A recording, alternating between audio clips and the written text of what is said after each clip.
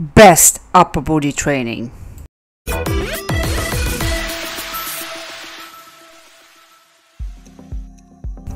People said to me, what is effective way to do training? I train like this, so I always start with dynamic stretching. Then I do 30 minutes of cardio, like moderate cardio.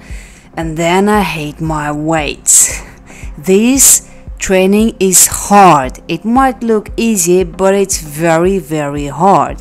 So with weights, seated dumbbell shoulder press, you do 4 sets, medium to heavy weights. So you do 2 reps, medium speed, and 2 reps very slow on a way down. The next exercise, you'll do standing cable one-hand lateral raise. Do the warm-up set with a light weight. That I don't count that as a set. And a working set, that's 4 sets. Once you do this exercise, you go back to the exercise 1. Then repeat these 2 exercises till you complete 4 sets. Rest and then do another 2 exercises. So you start with dumbbell bench pullover. Hit hard, hit to max.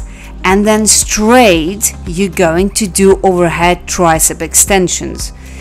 Your arms will be burning, your triceps will be on fire, your shoulders will be on fire.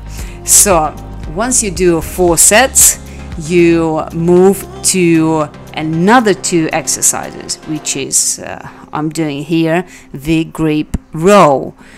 It's the maximum I can lift. It was very heavy. It was very, very heavy.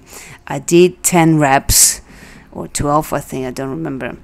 Then straight after this exercise, I moved to dumbbell standing rear delt raise. So you don't need to lift heavy weights on this exercise.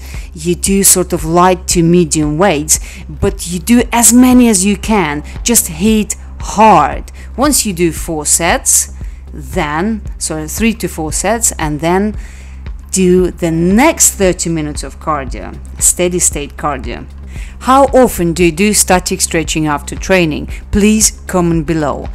I see a lot of people do static stretch before training, and that's so wrong. If you do static stretch before training, you will not be as strong, as fast, because you're switching off your muscles. Static stretch and dynamic stretch, it's like switching the lights on and off. So switching off, that's static. Switching on, that's dynamic stretch. So know the difference.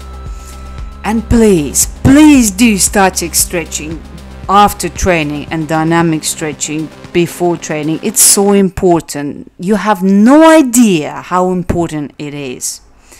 Not just to avoid injuries. It's very important to progress if you want to progress.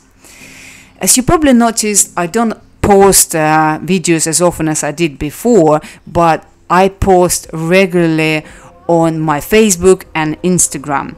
I try to get back on track and post lots of videos on my YouTube channel.